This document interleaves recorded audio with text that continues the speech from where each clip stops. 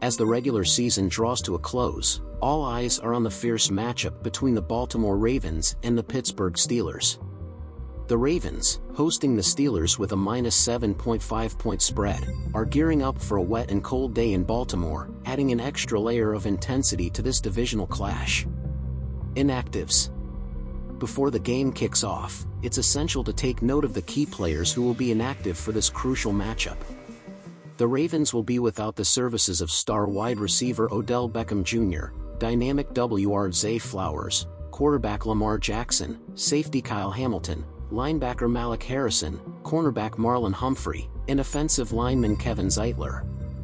These notable absences could significantly impact the dynamics of the game, creating opportunities for others to step up and make their mark on the regular season finale. Betting odds. For those looking to add an extra layer of excitement to the game, betting odds are in place. The Pittsburgh Steelers, favored with a -7.5 spread, present intriguing possibilities.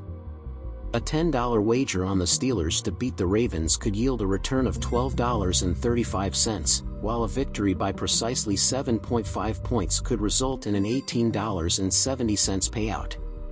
Conversely, those daring enough to bet on the Ravens could see a substantial $40 return if they end up losing. Picks presented by DraftKings Sportsbook. To guide fans through the betting landscape, the Beatdown crew, as always, has presented their picks for this game. However, as with any sports betting endeavor, odds and lines are subject to change, and interested parties are advised to check the latest updates and terms and conditions on DraftKings.com/sportsbook. Quick hits. The Ravens enter this matchup with significant milestones within reach. A victory would secure their 14th win this season, tying the franchise best mark set in 2019.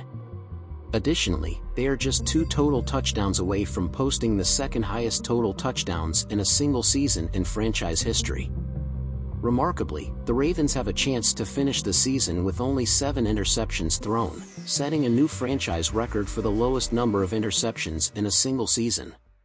Defensively, the Ravens have been dominant throughout the season, leading the NFL in scoring, 16.4 PPG, sacks, 57, and takeaways, 29.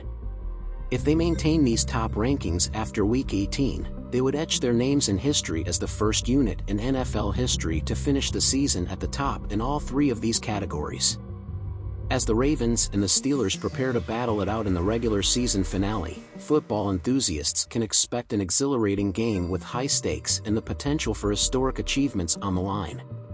The cold and wet conditions in Baltimore only add to the drama, setting the stage for a memorable clash between these divisional rivals.